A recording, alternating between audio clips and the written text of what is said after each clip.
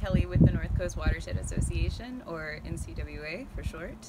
We are based here in Astoria, Oregon, and we serve the Nikolai Wikieup, Youngs Bay, Skipanon, and Ecola watersheds. And if you don't know what a watershed is or which one you live in, that's okay. If you live around here, you can learn more about your watersheds at our website, which is clatsupwatersheds.org.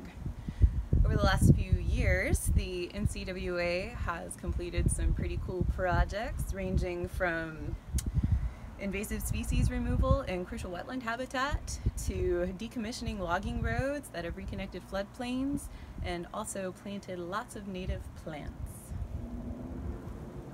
Yeah!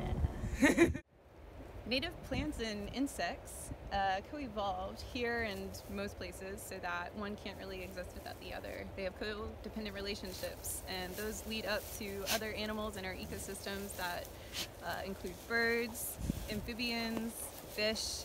All these species are going to need some native plants down at the bottom to help sustain them, and that's what we're trying to generate with this program.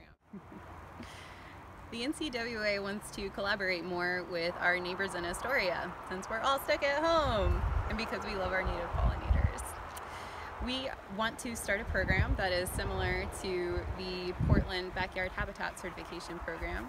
Huge shout out to Columbia Land Trust and Portland Audubon Society for all the hard work that they do. And we will be doing things a little differently on the coast, as we are wont to do, with an emphasis on coastal species and pollinators. Our personal pollinator sanctuary program will give participants clear guidelines for how to transform their backyards into habitat.